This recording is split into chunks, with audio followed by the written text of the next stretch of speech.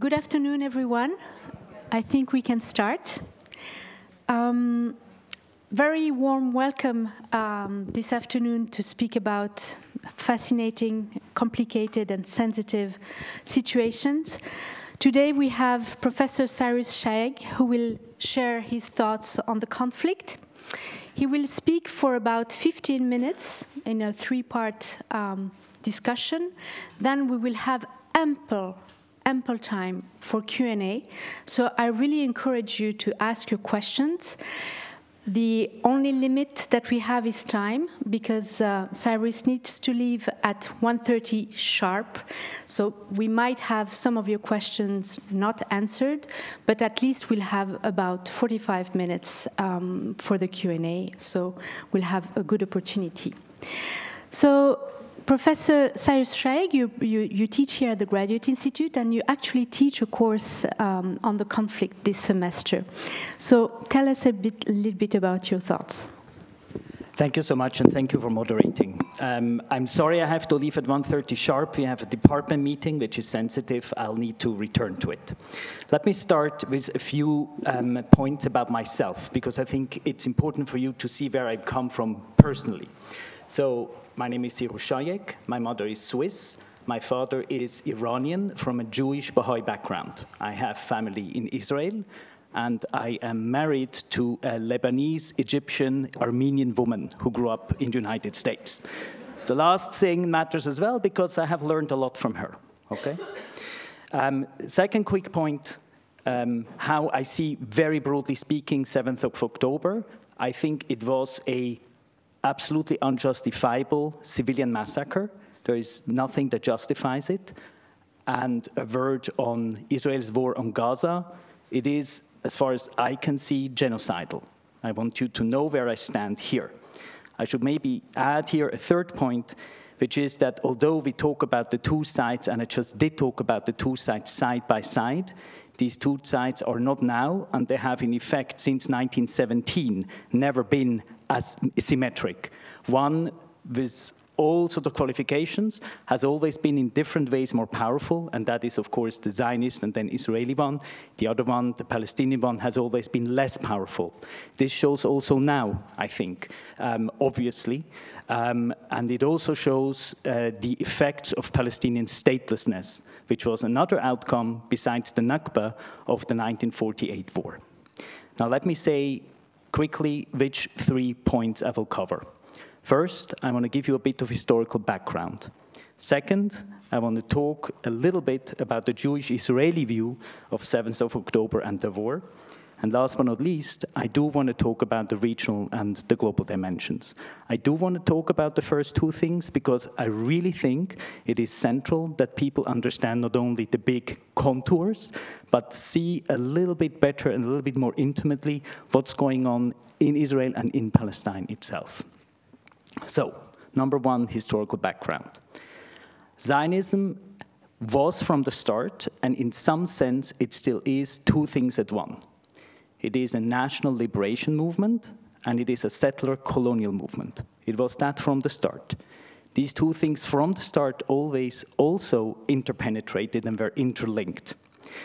The thing is that since 1967 at the very latest, and that is of course the time when Israel occupied the West Bank and Gaza and some other basically parts of historic Palestine, the thing is that since then, slowly, and since the last 25 years, ever more fastly, the national liberation bit, if you want, the national bit, if you want, has become ever more right-wing.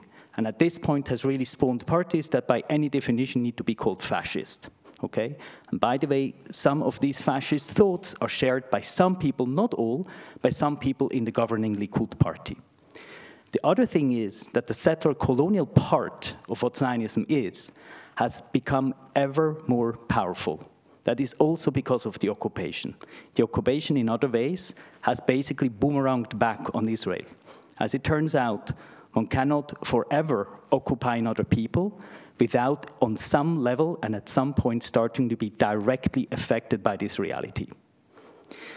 This has also meant that this also means that the war that's going on Gaza doesn't really come out of nowhere. It's something that has built up. It is something that has built up in the rhetoric, in the discourse, in the view of the other on the Israeli side. And in turn, of course, one also needs to say that the way in which Hamas basically committed the massacre of 7th of October also is a build-up. Hamas attacked installations on the other side of the Gaza frontier a few years back, I think in 2019 or 2018. At that point in time, it only attacked military installations. It left civilians alone. It could have done so again now. It didn't, and it massively didn't, which also shows that there is a mutual escalation, has always been a mutual escalation between these two sides. Now, let me move on to my second point, okay? Jewish-Israeli views of the 7th of October massacre and the war. For, I would assume most of you, 7th of October on some level is now past. It's history. It has been replaced by the pictures that we see that come out of Gaza. This is not the case for Jewish Israelis, okay? For Jewish Israelis, the opposite is the case. They are still stuck within 7th October. This is partly because they know a lot of people, and it's a very, very tightly integrated, socially tightly integrated society. It's partly also because some people, for their own motive, partly political, partly commercial, keep airing certain things, okay? Israelis see 7th of October not as an exception. They see it as part of a pattern, and that pattern has a name. Its name is Holocaust. Now, you may disagree or agree with this sort of, analysis, but for a lot of Israelis, not everybody, but for a lot of them, in some way or another, 7th of October is the outcome of a reality of Jewish life in the modern and pre-modern period that peaked in the Holocaust, and in this sense, the Holocaust has never really receded. We can talk more about this later. This also means that Israelis see themselves ultimately, and not even ultimately, as the victim. Again, not all of them, but a majority of them. And if you are a victim, and if you think that you're faced with absolute evil, you are allowed to do anything you want, okay? Israelis are really doing everything they want now. And I think that the genocidal war that is being unleashed may become a turning point. It may become a crystallization and acceleration point of the trend towards the really extreme right in Israeli society, but perhaps, and I hope this will be the case, not the least for my family members who live there, it will maybe be a turning point. Maybe at some point, people will realize that you can't simply kill so many people, not simply unpunished, but without really blemishing your own collective and individual soul. I think this is really what's really, to me at the very least, really what's central here. Now, I'll add 2-3 more bits about particular institutional and political actors here, okay?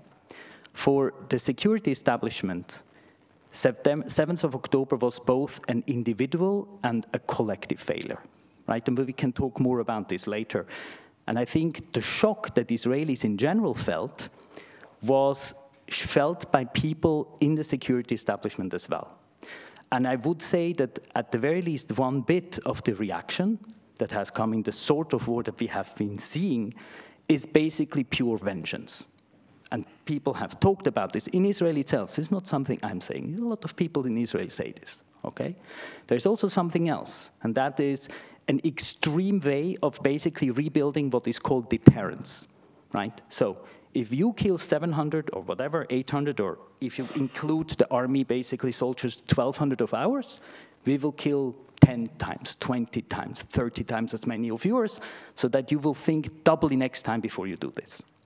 The thing, though, is that the way in which deterrence is now being handled is very different from how it used to be. Israel used to fight short wars for different reasons: political, external legitimacy, economic, financial. You know how much this costs? It's insane, right? Internal, basically domestic peace, and so on and so forth. This is not the case anymore. This is basically a long, long war, okay, that Israelis, at the very least in their minds, are fighting. So there is a continuity here that has to do with this issue of deterrence, and there is a real change here too in military sort of, thought. We can talk about this more later on. Netanyahu comes into this sort of equation as well. Basically, fundamentally, he wants to survive. He doesn't want to go to prison. He wants to survive politically. And as before 7th of October, during this time of basically the constitutional overthrow, and right now, he will do anything it takes, but anything it takes, including being, as he did before 7th October, being in bed with the most fascist bedfellows you can imagine, okay? People who say things that you would never talk to these people again if they would say this here, right? If they would write this here, right? He's willing to do this, simply to survive, okay? This gets me to my third point, and that's the regional and global dimensions. Let me just go through a couple of main actors, state actors in this case. One thing that's interesting is that China and Russia have basically been missing in action. Interesting to think about, particularly because a lot of people for a long time have said in the last 5 years, maybe even 10, that the United States is, basically exiting the Middle East, that they don't really have it anymore, what it takes to basically intervene, and so on and so forth, and that the Chinese and the Russians are amping up and coming. Right now, we see something quite different. Second, the United States. Here, I simply want to talk about two things. First, the means that the United States in principle has and could use vis-à-vis and against Israel if it really would want to stop it. There are military means. It can simply basically stop, deploying weapons. There are diplomatic means that we saw yesterday in action at the UN. There are political means, all sorts of different pressures onto the Israeli political system, and we have seen this in action too, although everything, of course, really sort of, on a very, very low level still, right? And there are economic means that could be used. So why isn't the United States government using these means? Well, there are all sorts of different reasons, right? I think one has to do with simply the age and the generation of the president. He grew up at the time, in the 1970s, politically speaking, when Israel, at the very least, could be seen as still being not as powerful as it is now. Still somewhat the David vis-a-vis the Goliath. Not really, actually, when you know history, but it could be seen as such. This is the Israel he knows, and that's the Israel to which he feels an affinity to, a very strong affinity in actual fact. So there is a generational sort of issue here. There's a broader cultural issue here as well, and a political one, which is that a lot of people in the Democratic Party at this point, probably a big plurality, maybe half, particularly older people, still feel this affinity towards Israel as well. Younger people tend not to. By the way, also some younger Republicans, really interesting, okay? And there is, related to this, of course, a sort of a cultural ideological alliance. There is this myth, really, that this is basically an alliance of values, that Israel is ultimately a democracy, the only democracy in the Middle East, and it is very often called, and hence that this is a really important issue. And when I say myth, I don't mean to say that democracy doesn't exist in Israel. It definitely does, okay? But I would say that it is a democracy that basically operates with two different yardsticks for Jews and for Arabs, okay, for Jews and for Palestinian Israelis. And it, of course, is also democracy that's a colonial government. It's a little bit complicated, okay? So all of this, plus the fact that Israel is such a technological military intelligence gathering giant in the Middle East, makes it really difficult for the Americans to definitely not cut the line. They will never do this, but even to downgrade basically its stance. It has been doing so in the last 4 months, but really slowly, and of course, much too slowly for all the victims in Gaza. That goes just without saying, okay? A quick bit about the European Union. The European Union has some political and some economic leverages over the Israelis as well. But the Israelis have a very big political and partly also strategic leverage also over the European Union. The strategic leverage is roughly the same that they have vis-a-vis the United States, although the United States, of course, is a state actor and the European Union is not. The political leverage that the Israelis have is called the Holocaust. Okay? The Holocaust happened in Europe. not all Europeans, of course, participated equally. It goes without saying that Germany basically led the whole thing and planned the whole thing. But what this means is that there still is a considerable reticence in many European capitals to really take the Israelis to task. This has been the case for decades, okay? Decades. What is going on now can't really be compared to what happened before. I mean, in 1982, by the way, the Israelis literally killed tens of thousands of people in Beirut as well. Okay, so it's not the total first, but there was no TikTok and no social media and things of this sort at that point in time, although Reagan called then Prime Minister Begin and told him, stop this Holocaust. That's Reagan, okay, in 1982. So there are some precedents, but there's also real build-up here, okay? And I think, but although there has been a real build-up, the Europeans have always been quite, reticent to basically get out of the shadow of the Holocaust in their own right. Iran, next point. Iran started to build in the early 2000s a network of allies, non-state actors in the Middle East. It did so partly out of reasons of offense that in some ways paralleled what they tried to do in the 1980s when it really tried to export the revolution.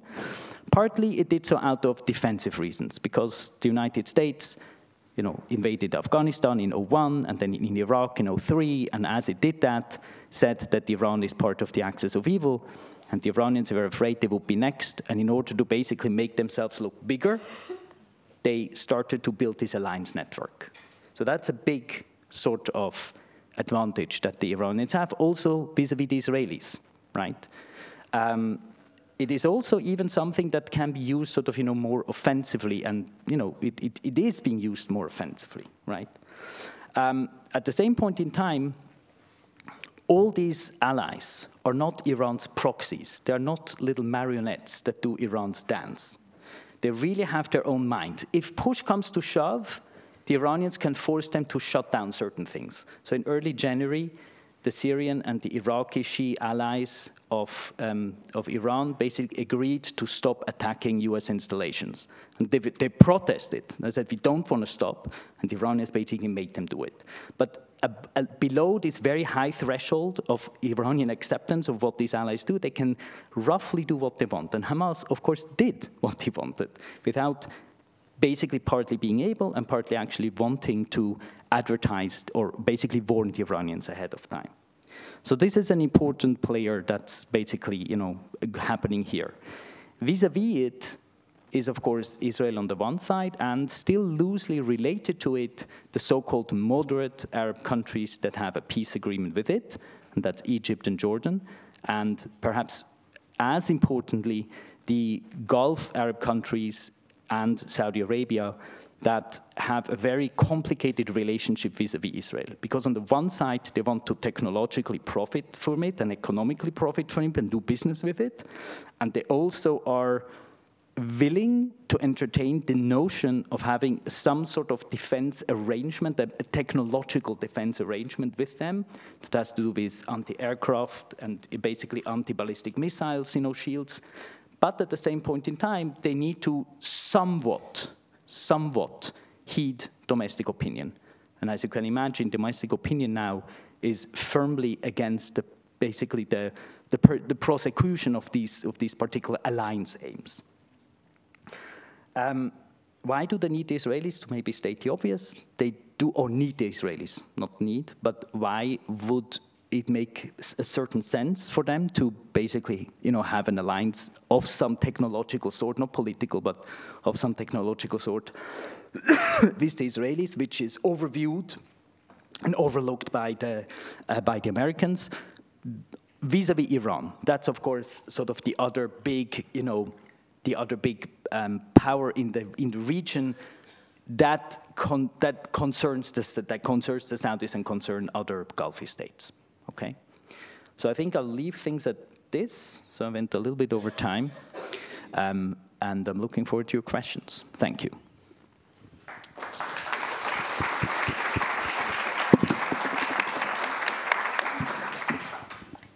Thank you very much, Cyrus, for taking us a bit more deeper into this, the insights of the perceptions that are at play in this conflict. Before I open the floor to the public, allow me just also to spark the discussion to ask you two very quick questions. What, in your view, would be the possible scenario, either political or even hopefully leading to peace in the region? And the second question is that you talked about international actors, the EU, the US. Now we are in an election year in the US. What would be the impact of a possible and hopefully not change of presidency in the US with the election of Trump, for example? Thank you so much, and again, thank you for moderating. So, question one. Both questions, I think, don't have a clear answer. And I think that certainly for Palestinians in Gaza right now, any notion of peace with Israel is really quite far from their mind, because their daily reality is one of bare survival, and of course, tens of thousands have already died. Similarly, but at the same point very differently, Israelis too can really not think about peace right now, I would say. Israelis are really sort of in a fog. This is when you read the press and you hear people talking, what people say most is that we are exhausted. We are exhausted from this war, from this fog, from all that happened before with Netanyahu's government, whether you're in favor or against. This government, by the way, is totally dysfunctional. I mean, it's unbelievable. I mean, that's not what we're talking about now, but it's really unbelievable, okay? Like, just on the administrative level, what it is not able to do, okay? And so I think that needs to be the first sort of part of the answer to your first question.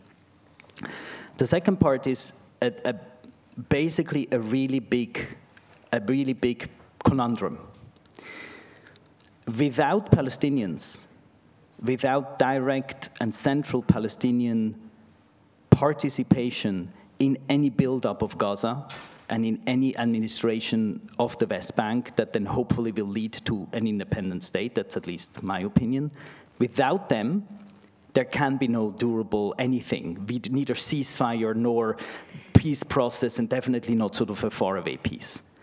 The problem and the conundrum comes in that Israelis are still a good number of Israelis simply don't want any Palestinians to do anything.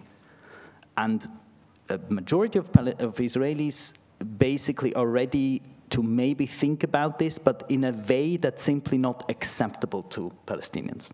So this is, I think, right now, the basic conundrum. People can change their opinion. And I think if a strong, I don't mean a fascist, but if a self-convinced leader who has some sort of way of going forward, if somebody like this would emerge, it's possible that people will go after him. It's a him at this point in time. There's basically almost no hers in Israeli politics, and also not in Palestinian politics, okay? Very few. So I don't think it's totally impossible, but there is this basic conundrum, right? Your second question, for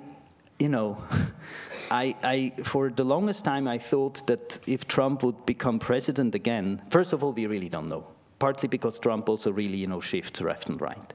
For the longest time, I thought that if he basically becomes president, he will basically revert to what he did in the first time, which is to go towards Israel in a way in which he never has before. He also did some other things, by the way, but it's a little bit complicated. But as of late, you hear him say a lot, like, you definitely need to shut it down, and Netanyahu can't be trusted. So I think it's a really hard one. I think it's really hard.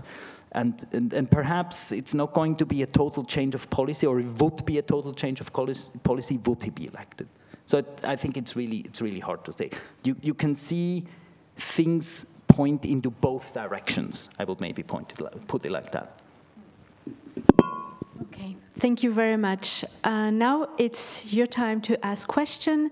We do also have a wide participation online, so I will take some questions here in the room and also turn to online participation, and we already have some questions here. Before asking your question, kindly introduce yourselves first. And also, if it's possible, please state a question rather than doing lengthy comments so that we have enough time for everyone to participate to the discussion. So, who would like to start? A courageous person. Yes, please. Wait for the mic. It's coming.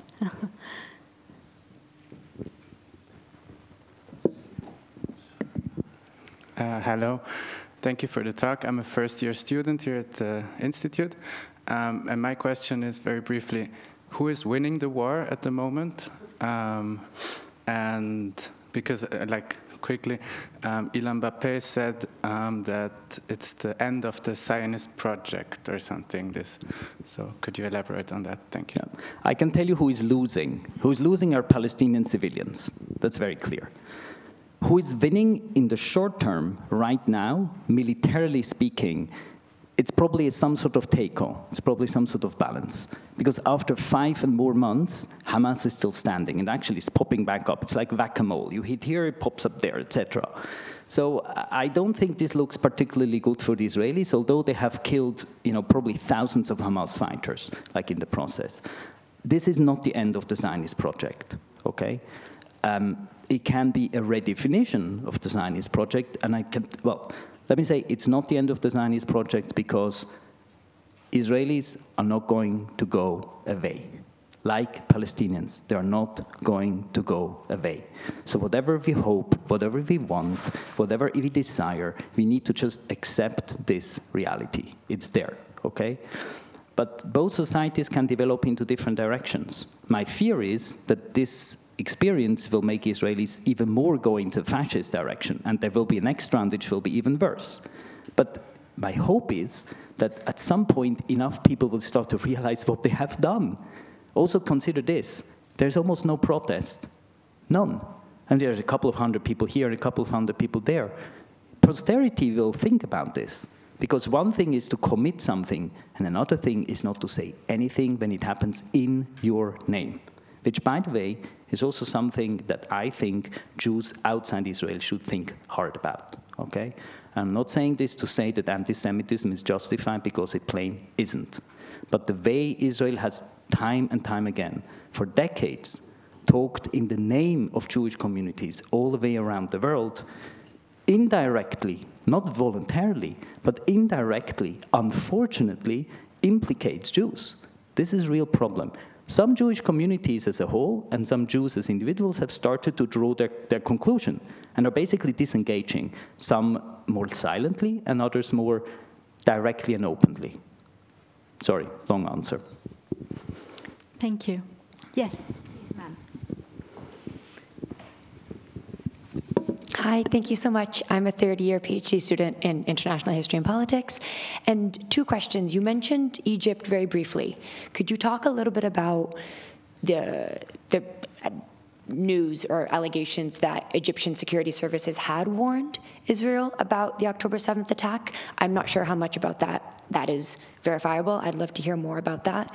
And then also the brewing / possible full war with Lebanon, if you can speak on that. Yep. And just as a quick comment about the Israeli protests, you also mentioned 1982, that there were very strong protests in Israel in response to the Sabra and Shatila massacres. That's true. So it is interesting to look historically on the protest movements within Israel itself. That's a very important point you're making, yes. And we don't see any of this now, which is interesting.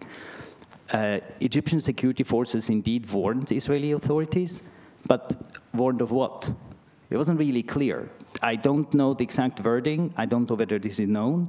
I do know that Israelis for the longest time were under the impression, this is called the security conception, that Hamas is basically interested in surviving economically and building up government structures, okay? And so any information that went against this conception was either ignored or basically put away.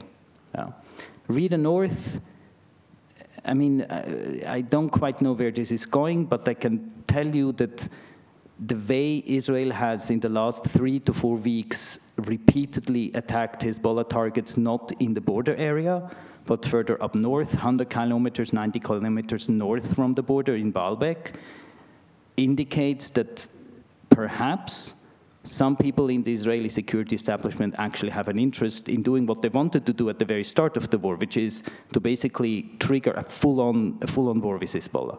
They were shut down by Netanyahu, by the way, who was against this, and by the Americans, who were against this too. Okay, and by they, I think the person who basically headed this was Yoav Gallant, the Minister of Defense. So it's possible that they're trying to just provoke Hezbollah, and Hezbollah is hitting back, but they're still hitting back within the border area of Israel. It's a very complicated sort of tit-for-tat game, right? So we'll see what happens. If there is a ceasefire in Gaza, there will likely be a ceasefire in the north as well. There was last time. I don't see a reason why it wouldn't be. But the Israelis have an issue with how Hezbollah is positioned in southern Lebanon, which, by the way, is against UN resolutions passed over 2006. Okay, so they're saying we gave diplomacy basically a go, tried to push Hezbollah back 10 kilometers maybe north of the border, but if they don't do this, long term, we'll need to take them out. Of course, which of course is not going to work, but that's an entirely separate story. Thank you. Perhaps I will go online just to make, just to be fair.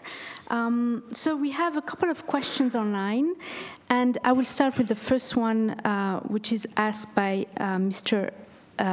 Reinhard Huss, who's saying that the UN partition plan of 1947 had two options.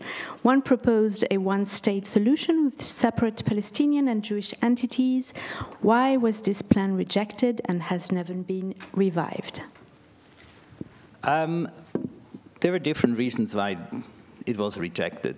The principal reason, I think, ultimately, is because neither Israelis nor Arabs, Palestinians didn't have an official vote or an unofficial one at that point in time,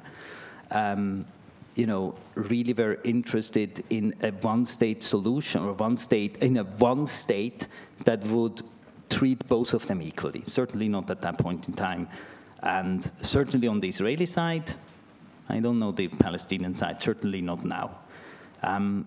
It's interesting that support for the two-state solution has sort of slowly declined among Israelis, and the war has not helped. But I think it's sort of flatlining, but it may be building up again. And I do think that it's possible that if enough sufficient pressure is brought to bear from the outside, principally the United States, and if there is enough political organization on the Israeli side, and there are some people who are trying to do this, okay, that long-term something may work. What's also interesting is that in the latest Palestinian polls, there has been a strong surge in Palestinian support for a two-state solution, for reasons that I'm sure you can understand. Okay, a second question. Sorry, I'm just asking a second question online, since we had two in the floor. The second question online is from Luis, who is a graduate student from Panama in the 80s. And he wanted to know whether you were caught by surprise by yesterday's UNSC resolution that agreed on a ceasefire in the region. Not really, because the United States had already, basically initiated a not dissimilar solution itself, and because you could see that this is politically building up. All right, so let's go back to the room. We have one sir in the middle here who was raising his hands for a while. Yes, please. Hi, I'm Mike Parmley. I'm the husband of an ASHRAE graduate, which allows me to come in here. Welcome. I was wondering, Professor, first of all, thank you very much for a very enlightened talk. I was wondering what you thought of Senator Chuck Schumer's speech a couple of weeks ago, in the Senate, and whether you think it indicates a movement or whether Chuck Schumer was just speaking for himself, period. No, it definitely indicates a movement. What's interesting is that he isn't 25, but whatever in his 70s, and that he has, I think, the most pro-Israeli voting record in the Senate, or one of the most. Okay, so this was a turning point of sorts. Turning points very often are only seen later on. So, but it's not something you can walk back, right? So I think I think for internal domestic U.S. politics, for domestic Israeli politics, and also for the relationship between U.S. Judaism or Jewry and Israel, this will be a date remembered. Thank you. Yes, please, madam.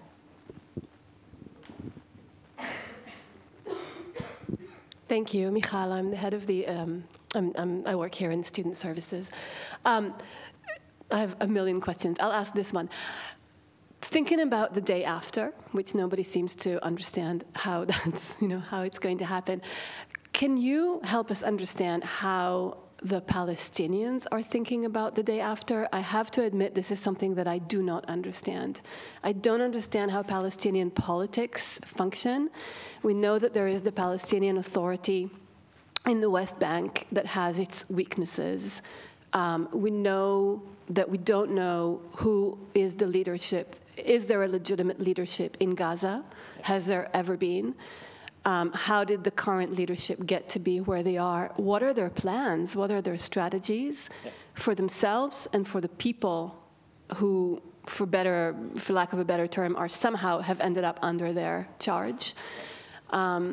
In terms of legitimacy, in terms of state building, in terms of credibility, in terms of vulnerability to outside influence, whatever those may be. Yeah. What do they want, and how are they going to achieve it, and how likely are they to be able to achieve their goals? Yeah. So let me start by again saying that I think definitely for Palestinians in Gaza, this is not really what's foremost on their mind right now, number one. Number two, there is a basic problem, which is that the internal tensions between different Palestinian factions, principally the PA, which is mainly fed by Fatah, although there are some Fatah people who are really not part of the PA, and Hamas and a couple of smaller groups, these tensions that were active before October are still active now, and maybe have become even stronger, okay? Part of the tension can be explained by Israeli divide and rule, but only some of it. It's really unclear where this is going. It's a bit of a zero-sum game. There's talk of a technocratic government, even Hamas sort of embraced this, but then how it's done is not enough. There was, of course, pressure on the PA to self-reform. The person that has been put in charge is basically an insider. So this is the Palestinians have the basic problem that they are stateless, that they still don't have a state, so they need others, but others, including a lot of, definitely moderate Arab regimes, are not really enamored with them, to say the very least. So they're in a really hard spot, but it also seems to be the case that for different political reasons of political power, really self-preservation of political power, these different groups are definitely not at the moment, able and willing to really put the differences aside. We have two questions online that I want to make sure that are asked to you. One of the questions is, who are the actors in the region and at the global level that can support a just and sustainable solution to the conflict? And if I may, I'm going to ask you the second question. What are the possibilities or the risk of an intervention by Israel's neighbors or enemies? The risk of intervention? Yes, yeah. Military intervention, I guess. I think that there is also here a basic conundrum. Actually sort of there's a conundrum and there's a problem. So let me start with the problem. The problem, as far as the so-called moderate Arab regimes goes, is that they are at this point quite loath to do what they used to do earlier, which is to simply finance the rebuilding of Gaza after like an Israeli war. Of course, those Israeli wars just pale in comparison to what's going on now, okay? But, you know, Qatar and some others basically were willing to step in and build up for their own political purposes, of course, right? Nobody is an angel here, right? But, and this is the problem, they are not willing to do this as long as it seems, and definitely this is the reality now, that the Israelis are simply going to do this again. They did this a couple of times, so like, we're done with this, right? It also looks bad politically at home, by the way. It's not only a financial issue. I mean, the financial issue for them is negligible. They're so rich. So that's the problem. The conundrum is political. There are a few countries, like namely Turkey, less so Qatar, who have the legitimacy to actually get involved. They also have the means. But they have the legitimacy because they're much closer to Hamas for different reasons than the other countries. So this gives them a certain in, right?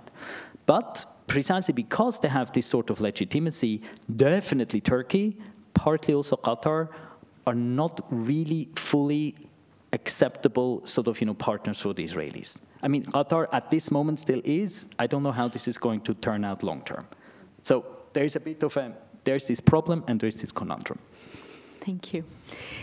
Let's go back a bit in the room. Yes, please, sir. So I'm just trying to have everyone, yeah.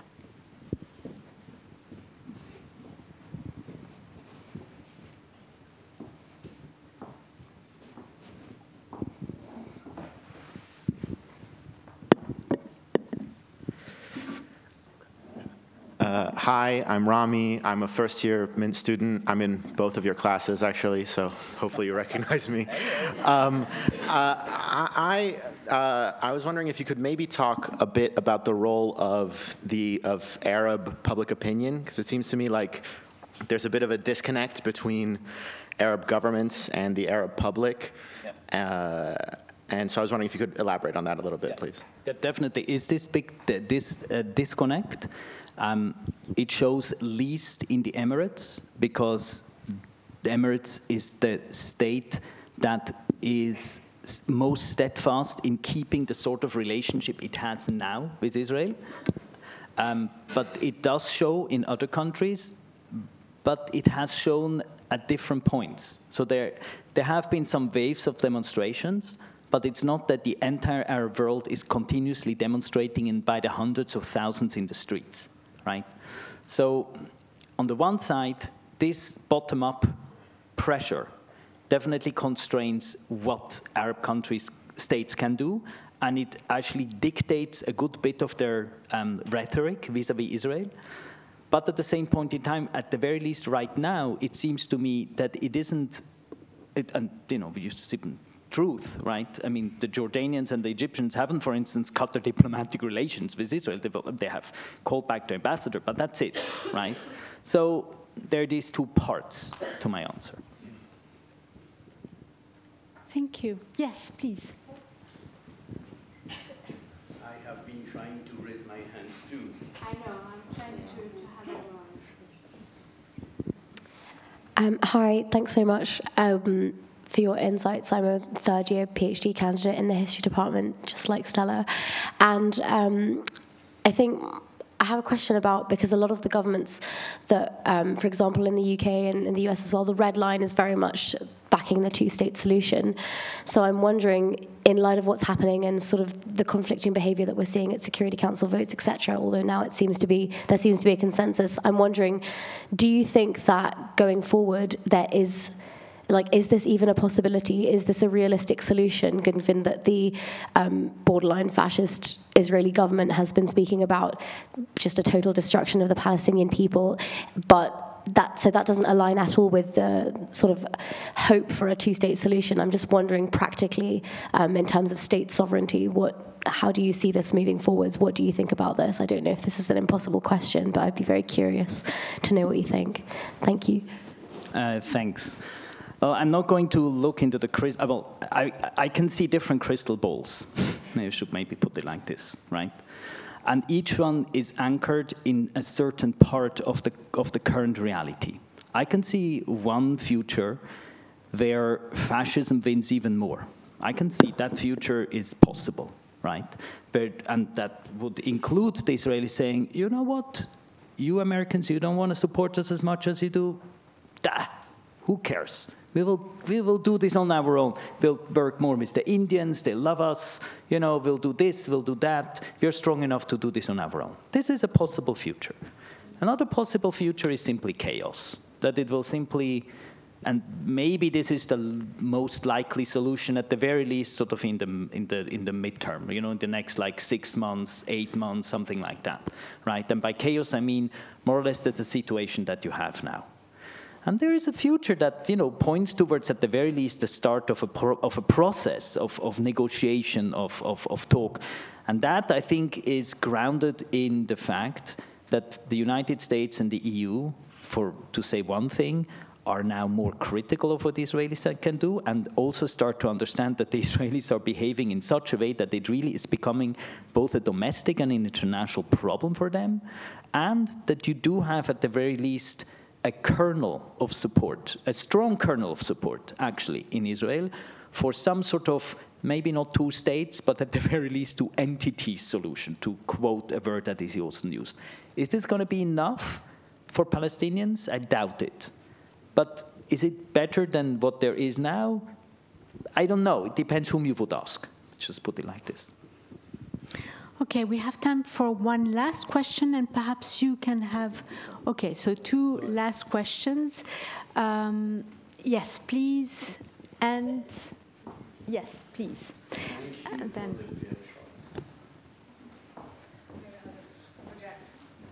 My name is Caitlin. I'm a journalist and a PhD student. We'll write you in private if you don't mind. Okay, thank you.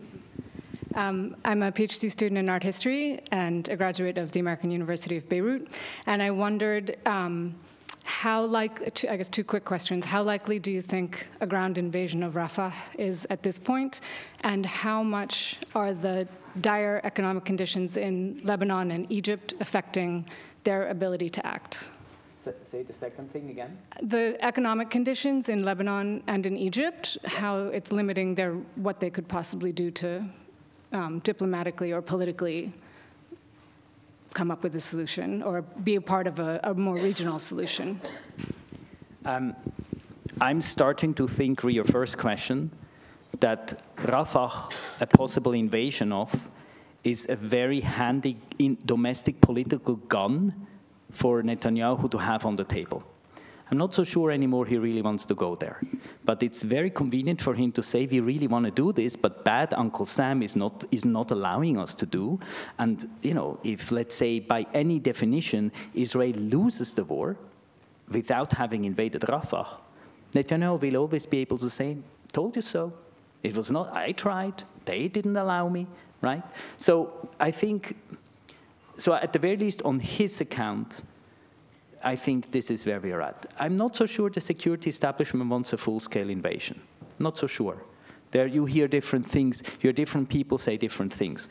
At the very least, there are some people in the defense, basically in the war cabinet right now, most importantly, you know, Eisenkot and Gantz, who really think that the war as it used to look like in the first, definitely in the first phase, but also in the second phase, from the Israeli perspective, there are different phases. From the Palestinian perspective, this doesn't really make a big difference. But from the Israeli perspective, there is this, okay? They basically think this is over.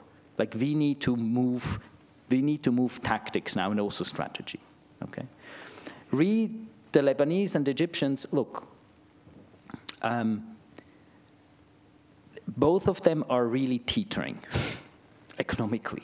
I mean, if something serious happens, like economically to Egypt, the sort of crisis the Middle East will go into and the sort of refugee crisis we will have in Europe, I mean, it will make Syria look like a cake, like a walk in the park, you know?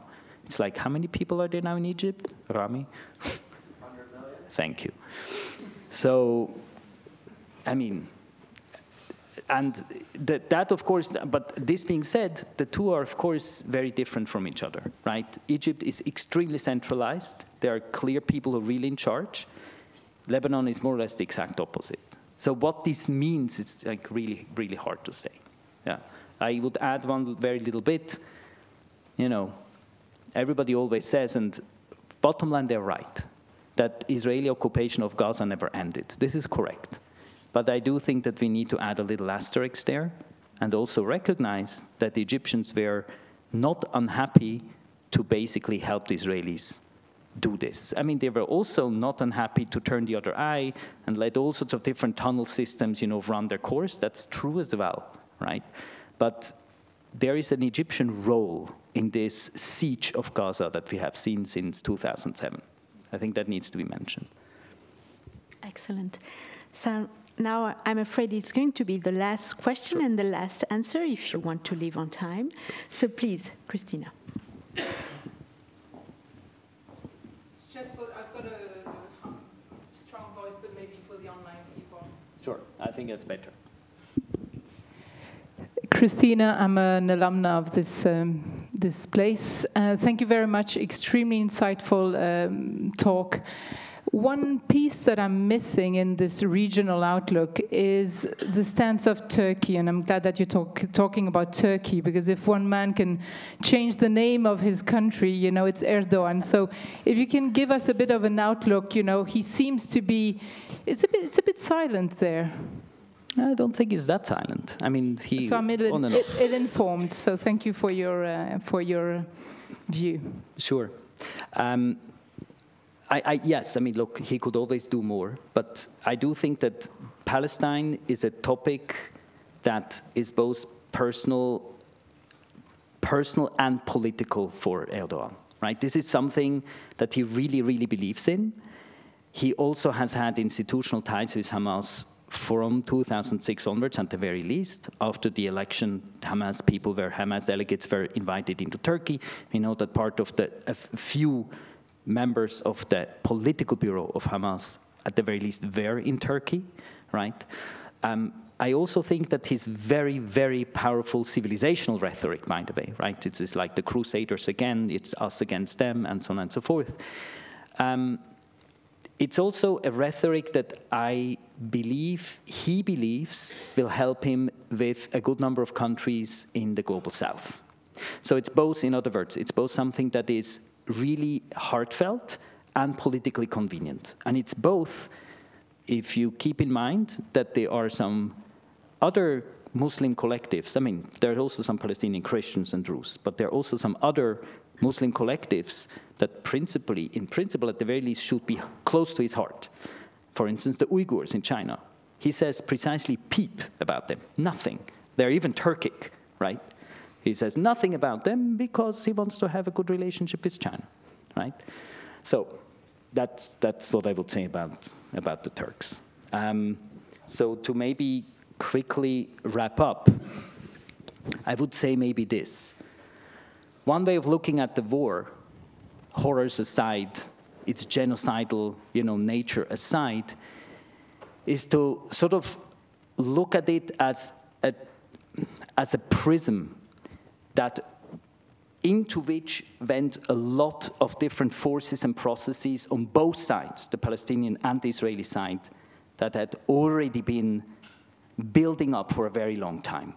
There is no way that Israel would have led such a genocidal type of war without the occupation basically leading to, at the very least in part of Israeli society, to a real sort of fascistization. It just wouldn't have happened this way, right? There is also no way that Hamas would have attacked the way it did on October 7th if the military command and the people heading the military command in Hamas in Gaza would have developed ideologically and politically the way they did in the last few years, because they didn't quite behave this way before. There is no such thing as a political DNA that never changes. People change. And I think this is a good example. This also means that coming out of this war now, things can really go into different directions. This doesn't mean they can go equally into all directions, but it does mean that some parts of the reality that we see now may turn, in retrospect, if we will look back in 10 more years from now, will turn, in retrospect, will be the core for the reality to emerge. Things may just continue to be chaos. Things may turn out to be much worse. There may be a new round which will be much worse than what it is now. Or things may also turn, at the very least in my view, for the better, okay?